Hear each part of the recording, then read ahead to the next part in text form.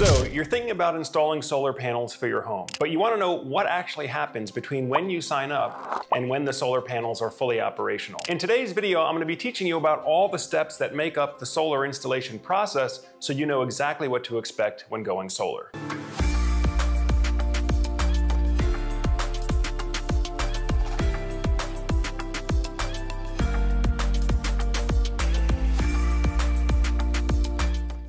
All right, now in today's video, we're talking about the solar installation process and what happens from the time that you sign up until your solar panels are fully installed and ready to be energized. Now, I know that one of the biggest points of frustration when I talk to solar homeowners is that the excitement level, the enthusiasm level is very high when they sign up with the salesperson, but then oftentimes they end up in this black hole where they don't know what's happening between then and when the installation crew actually shows up to put the panels on the roof. So I'm going to be breaking down the whole process in today's video. Now, once you've got your system sized properly and you sign your contract, you sign off on your design, typically the first step is a site survey.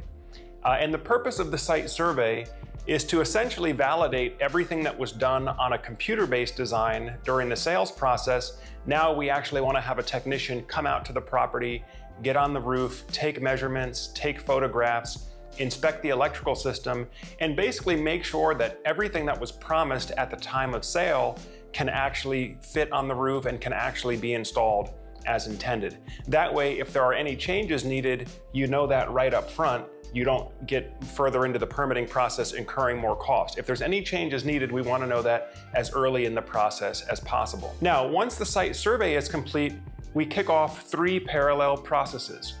The first process here is the engineering and permitting process. Now, typically you'll have a software-based solar proposal or solar design that was presented to you prior to the sale. But once that design is approved, we actually have to turn that into fully detailed engineering plans. When I say fully detailed, I mean down to where each bolt is going to be attached to the roof to make a structural attachment between the solar system and the roof's structural support underneath. It's also going to include an electrical wiring schematic showing all the major electrical components and how they are wired together, including down to the detail of exact wire size and exact type of circuit breakers that are going to be used. Now, once we have those fully engineered plans, the package is sent to the local AHJ, which is the authority having jurisdiction, your local government, city or county government, with a permit application. And essentially we're saying to the local authority, this is what we intend to install, this is how we intend to install it, and then the plan reviewer will basically check everything off to make sure that the construction plan is compliant to the local building and electrical codes. So we have to have that permit approval before the installation starts. Now also, we have to do what's called an interconnection application. And this is filed with the local utility. Assuming you're going to be on a net metering program or some kind of a solar buyback program, the utility company also wants to know that the equipment that you're going to use and the manner in which you're going to install it complies with the relevant electrical codes, as well as with the local utility's own requirements. Some utilities have slightly different requirements than others, particularly on how batteries can be placed or how much solar power can be sold back and at what times. So they want to make sure that the plan is sound and that whatever you're going to be doing is compliant with their regulations. And then the third parallel process, if you have a homeowners association or a property owners association, is to do an architectural review. Now, each homeowners association has a slightly different name for it, but basically, if you're going to be making a modification to the property, if the HOA has to approve that, then we're going to want to file that paperwork as well. So all 3 of these processes should go off in parallel so that once we have the necessary third-party approvals, we can actually send the materials and send the installation crew to the job site. Now, this is a great time to introduce today's video sponsor, because one of the biggest complaints that we get, like I said earlier, is that homeowners sign up over here, all of this is happening, and oftentimes nobody is communicating with the homeowner, letting them know what's going on so that they don't think that they've just been left in the dark. And today's video sponsor, Sunvoy, has a solution for this problem. Just a quick word from our sponsor, Sunvoy. If you're a solar installer looking to boost referrals while lowering your fleet maintenance cost, then you need to take a look at Sunvoy. Sunvoy is the first solar customer portal built by contractors for contractors. It gives solar installers a white-labeled app with their custom branding for homeowners to use from the minute they sign up through the 30-year life of the system. System owners can track their solar project in real time and see all of their energy data from over 30 inverter and battery manufacturers, all from within the app.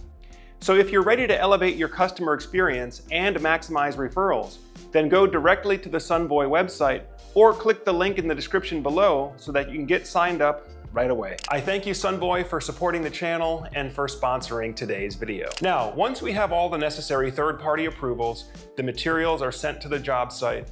Now, some contractors will drop ship the materials to the job site, meaning that the equipment may arrive before the actual installation crew. If in that case, usually it's only a couple of days, and the contractor still has responsibility for guaranteeing the install. So even if they drop the equipment, it's not technically yours yet as a homeowner until everything is completed and the inspector signs off. Now, once the materials are there to the job site, then of course the installation crew will come to the job site shortly thereafter.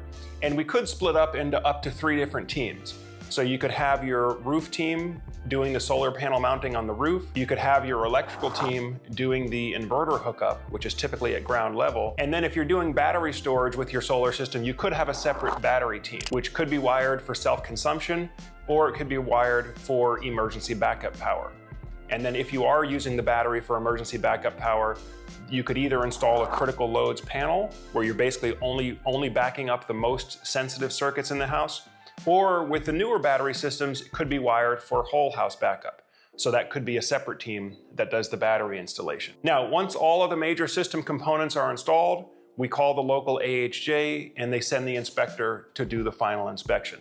Again, basically they're just checking to make sure that what we sent them with the engineering plans, what we sent them with the original permit application, matches what actually physically got installed on the property. Then once the local inspector signs off, then the utility is notified to install your net meter, assuming you're on a solar buyback program or some sort of a net metering program.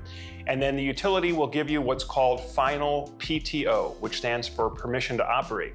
And that's the point at which you can activate your solar system full power, be powering the house, and if needed, selling power back and forth to the power company. So this has been a brief presentation on the solar installation process. Again, it gets very frustrating at this initial part of the process if you don't have visibility into what's going on. So that's why I wanted to get this information out, particularly for you homeowners, to understand what needs to happen prior to the actual physical installation occurring on your home. Of course, if you're getting good value from the videos that you watch here on Solar Surge, make sure you give us a thumbs up. And go ahead and hit that subscribe button as well if you haven't done so already. That way, as we have new videos like this coming out, it'll come up on your home page and on your feed so you can stay up to date with us. Now, of course, if you're a homeowner, if you're in the process of looking at different solar power options for your home, if you need to get a price quote, or maybe you already have a price quote, you need to get a comparison quote to make sure that you're getting the right equipment or getting the best deal. As always, feel free to reach out to us on the link below there. You can set up a call with a solar expert, or just use our free online quote tool to see how much solar and storage costs in your area. Well, that does it for today's video. I thank you all for spending some more time with Solar Surge. And as always, I'm Joe Ordia here, encouraging you to get prepared and be empowered. Thanks for watching, and I'll see you on the next video.